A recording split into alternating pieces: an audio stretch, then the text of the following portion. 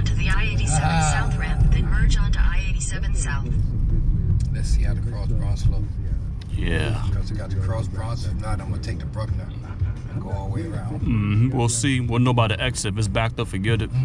I'll take the Bruckner and go all the way around. Mm-hmm.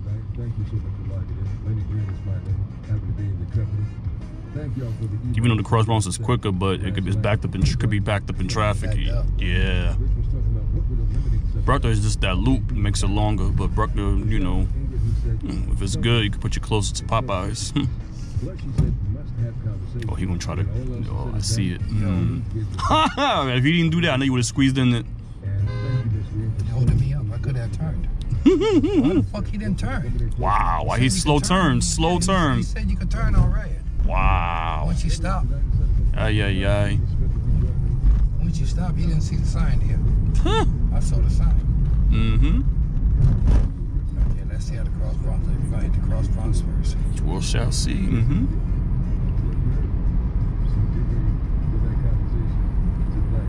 Cause the other side looked good earlier, but we never know now. Things could change any moment.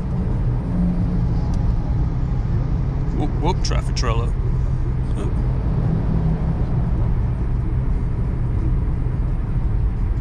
I don't think this side was bad going back. I don't think so. Only going towards the GW. Yeah, always the GB always get more backed up. Yeah, but we shall see though.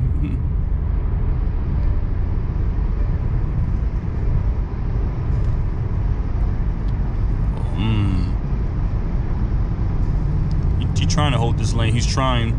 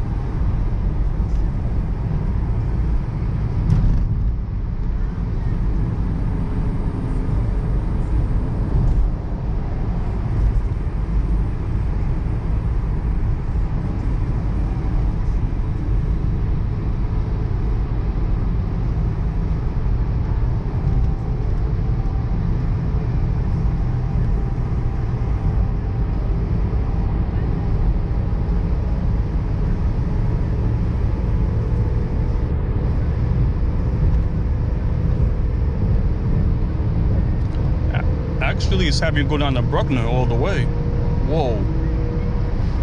Cross Bronx must be fucked up then. Yeah, I think so. Yeah, it's having you go down to Bruckner all the way. It knows it ain't say. It knows it ain't say nothing. Yeah, I think Cross Bronx is fucked up for real. See you in a minute. Mm-hmm. Shouldn't be fucked up. It's almost 8 o'clock at night. Yeah, I know.